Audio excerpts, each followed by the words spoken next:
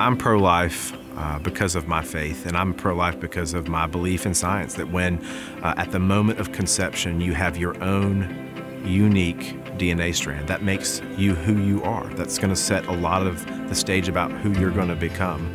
And life is important, and we as a country have always adhered to that fundamental principle about life, and no truer words can be said about life pre-birth. That we advocate for the preborn, that we are their voice because they can't be. And so I think from a pro-life standpoint, this is a pro-life state, and for people in my generation, we're the pro-life generation. Kind of coming back, the pendulum swinging back the other way, and making sure that we protect not only the people who are here, but those who are not yet here.